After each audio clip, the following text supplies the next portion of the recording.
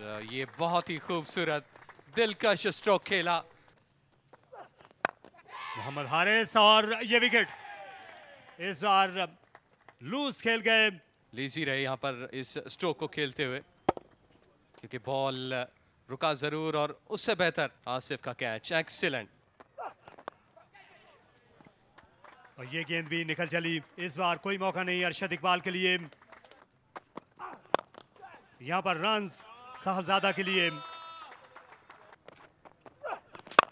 Beautifully struck through the covers.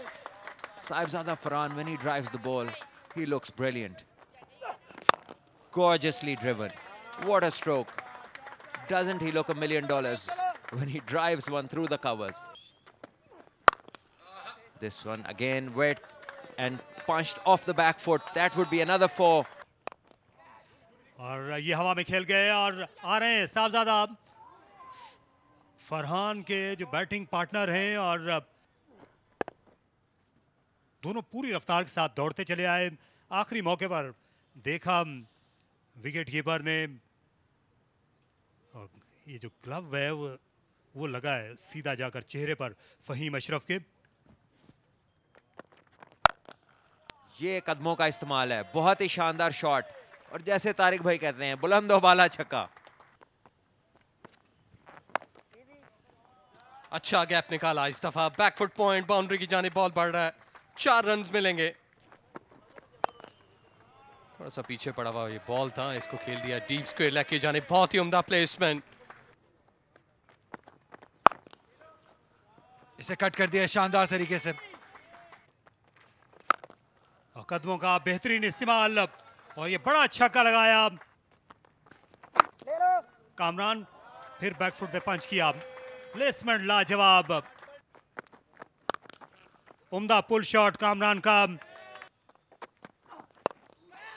एक और अच्छी गेंद और विकेट, कॉटन बोल्ड। ये एक बार फिर वही लेंथ, इस लेंथ पे बहुत मुश्किलात हुई है बैटर्स के लिए, और यही एक क्वालिटी बॉलर करता है। एक बार फिर ये इजी पिकिंग्स है, ये खराब बॉलिंग है, ये खराब लेंथ है। All of them, they only do what is required, and as soon as we say that, we see something which was not required, and Kamran Ghulam the culprit. It hurried on to him, went many a miles in the air. A very good catch on the inner ring by Mohammad Faizan. ये बड़ा shot है, fielder की अच्छी कोशिश थी लेकिन शायद ये कैरी कर गए।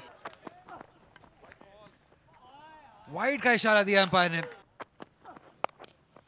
अच्छा पिकअप शॉट, कोई फील्डर मौजूद नहीं है। बड़ा शॉट थर्ड के ऊपर से बॉल, कि जब आप इतना तेज फ्लैश करते हैं, इतना तेज स्विंग करते हैं। इस दफा चार्ज किया ऑन साइड पे, फील्डर सिर्फ देख सकते हैं।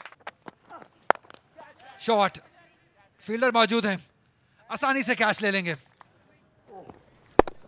थोड़ा सा बॉल जो है शायद उनकी एक्सपेक्टेशन से नीचे रहा, बॉल काफी देर फिजा में रही, और गाइड किया थर्ड के ऊपर से, स्मार्ट बैटिंग, बॉल कर दिया। अच्छा कमबैक, बदला ले लिया अरशद इकबाल ने। जो इस दफा इनोवेट करने गए ऑन साइड पे, अच्छा रीड किया, बिल्कुल स्टंप्स में बॉल गया, मिडल स्टंप पे लगा, एज, और ले लिया विकेट कीपर ने कैच। नबी गुल की अच्छी इनिंग का इख्तिताम हुआ। स्लोअर वन ऑन साइड पे खेलने के, बिल्कुल टो लगा बल्ले का, एज, और उसके बाद आसान कैच। अरशद इकबाल आखिरी ओवर करेंगे। बड़ा शॉट, शानदार स्विंग, बहुत ही अच्छी आवाज आई बल्ले से निकलते ही। अच्छा लेंथ है ये, लेकिन इतनी अच्छी प्लेसमेंट, ये उन्होंने खुद भी नहीं सोचा होगा कि इतना अच्छा प्लेस हो जाएगा ये शॉट। और इसी तरीके से ये बेस्ट ऑफ द बेस्ट है, लेकिन एलिवेशन नहीं है। और उतना ही शानदार कैच ले लिया है, बहुत ही शानदार कैच। ऑन साइड पे काफी देर तक बॉल हवा में रही, और हुरैरा ने अच्छा, बहुत ही उम्दा ग्राउंड कवर किया, एक्सीलेंट एफर्ट। स्लोअर वन जिसे उठा के खेल दिया है सर के ऊपर से, 6 रन के लिए। ये बहुत ही लंबा छक्का है, बेहतरीन बॉलिंग, अच्छा काम। एक बार फिर भागे न्याज, लेकिन इस बार आउट हो जाएंगे क्योंकि उम्मीद ही छोड़ बैठे थे। बड़ी हिट लगाने के, स्टंप्स के ऊपर से बॉल गुजरा, अपनी क्रीज में ही थे, उन्हें इस चीज का अंदाजा नहीं था कि यहाँ पर न्यास का बड़ा शॉट, ज्यादा फोर्स नहीं है, एक रन, दूसरे रन के लिए भी वापस आना होगा। जी हाँ, न्यास बहुत तेजी से वापस आए हैं और आउट दे दिया। स्ट्राइकर एंड पे आसिम का अच्छा यहाँ पे थ्रो, इस तरीके से ऑल आउट हो गए। जी हाँ, कोशिश उन्होंने की कि कोई बड़ी हिट लगाया जाए या स्कोर में इजाफा किया जाए, दूसरे के लिए पलटे जरूर, थ्रो अच्छी थी, accurate, right direction, wicket keeper ने अच्छा फिनिश किया।